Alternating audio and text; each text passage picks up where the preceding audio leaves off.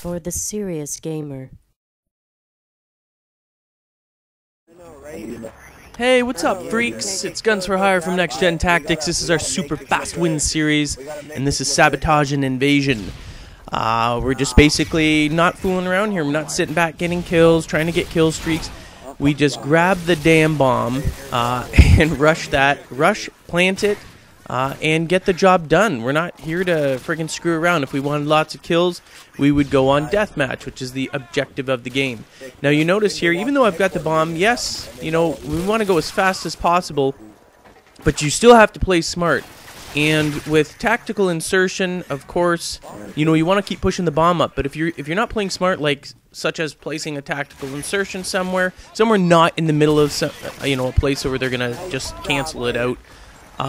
You know, if they kill you, you're gonna end up spawning way back on the other side, and they could, you know, potentially grab that bomb and bring it back. So like here, I mean, I got killed, but because I placed that tactical insertion, I don't have to friggin' worry about it too much. I'm still relatively close. Oh, someone I think canceled it. Look at that. Made me look like a jackwad. So what you want to do is place the tactical insertion relative... This guy. That guy should die. He probably friggin' canceled it. I don't know. Someone did. In general terms, though, okay? You all can jump down my throat for that one. Like, you're an idiot. You said that, you know, so that you could play close, and then you end up spawning halfway across the map. Well, yes, that's not the plan, though. Some guy was sneaky, but generally, you want to place that tactical insertion down and get in there. And the other thing, I know some of you were like, yeah, well, you know what happens if I'm not playing with an actual team? Because granted, I mean, I'm playing with NGT, and these dudes know what they're doing. So, I mean, when we say we're going to rush, the entire team rushes, sets up a perimeter, a defensive perimeter, and we usually have the place on lockdown. We'll win the game. Like this one's going to be over in 2 seconds. Anyway, let's see what the next one is, and I'll go on to that after. Okay, we're on Karachi. My Karachi is itchy. Anyway, so we're on Karachi. The whole thing about not having a team, because if you're on a random team, yeah, you're going to have people that sit back, that don't do crapola. You're going to have people at the spawn area that absolutely do nothing. They're just sitting back trying to freaking get kills. They think that they're defending, but they're actually kind of more or less hurting the team, because if everyone pushes forward, like we're doing here, and you'll see, again with the tactical, that was a horrible placement. I just placed it just in case. Sometimes it works. Sometimes I don't have time to actually, you know, find a really good spot. As long as it's down, at least that'll help out a little bit. What the hell am I shooting at? Oh! And we'll find out if my tactical insertion got canceled here. Oh, they defused, but hopefully, and my team's there. Damn it! I think they destroyed it. So anyway, I was lucky there. They're obviously stomping it out. That was a stupid tactical insertion anyway, so no worries. And maybe if this one's close enough and in the war zone, they're not going to waste their time trying to friggin' cancel that one. Maybe the other one was easy for them to hit. And you can learn from my stupid mistakes. That's 2 in a row. Awesome. Yes, I did it on purpose so that you could learn. Yeah, no. Not really. Anyway, before I go all squirrely here, we're talking about teams that sit back and everything like that. Regardless as to whether or not the teams are sitting back and not really helping you out at all, you still should be pushing forward. The only thing that I can suggest, really, if you have a buddy, at least get one other person. Surely you've got another friend out there, and if you don't, well, there's not much I can do to help you with that, because if you're on a team of misfits, it's going to be very, very difficult to get the job done. However, if you have a teammate, work as a team. Use tactical insertion and get in there and make sure that you move together, and make sure you grab that bomb. The second that some dweeb or doorknob grabs a bomb and camps it somewhere, you know, I don't care. I'll even friggin' fire off my unsilenced weapon to bring the enemy close to that guy, because you know what?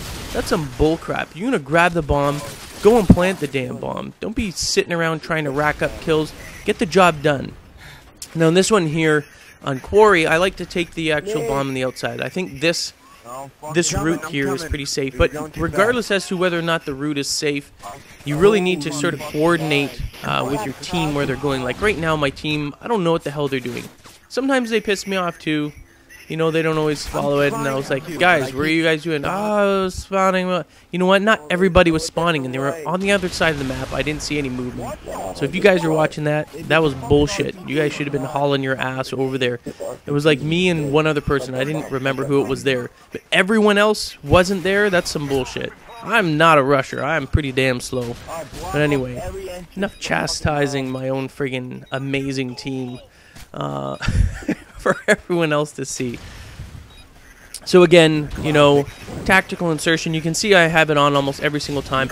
Keep pushing to that bomb area. Keep pushing and keep making sure that you pound on that. And when you can, of course, there's friggin' rockets everywhere. You can't escape it. Y'all know how I feel about rockets. They're cheap. They work, yes, they work, but, you know, whatever. Not everyone respects their game. Not everyone wants to actually show that they have some skills, so... But we still beat them anyway, so, you know, rockets or not, you know, the good guys win and the douchebags lose. Booyah! Look at that. Ha ha ha! You can take your RPG and shove that thing up your... You know what I'm saying? Alright, so we're moving on. Let's move on. Oh, rundown. Sometimes, too, when I'm playing this, if you're new to Sabotage, and when I first started playing some of these, because in all honesty, I don't play a lot of Sabotage, Headquarters, Capture the Flag, or any of those things. I'm usually a search and destroy and deathmatch kind of person.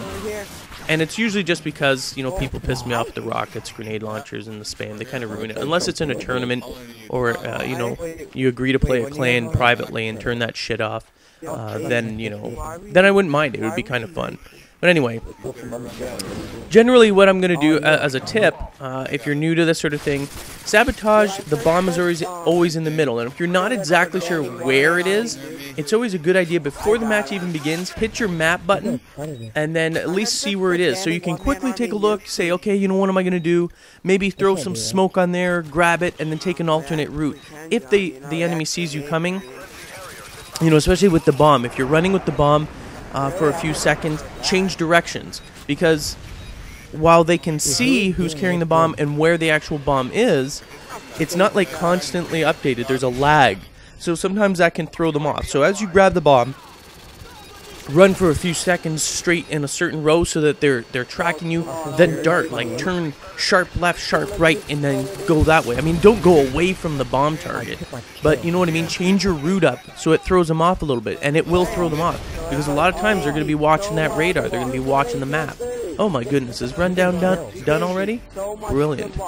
And that's it. Well, thanks for watching, hope you enjoyed it. For more strategies and tactics on Modern Warfare 2, visit nextgentactics.com.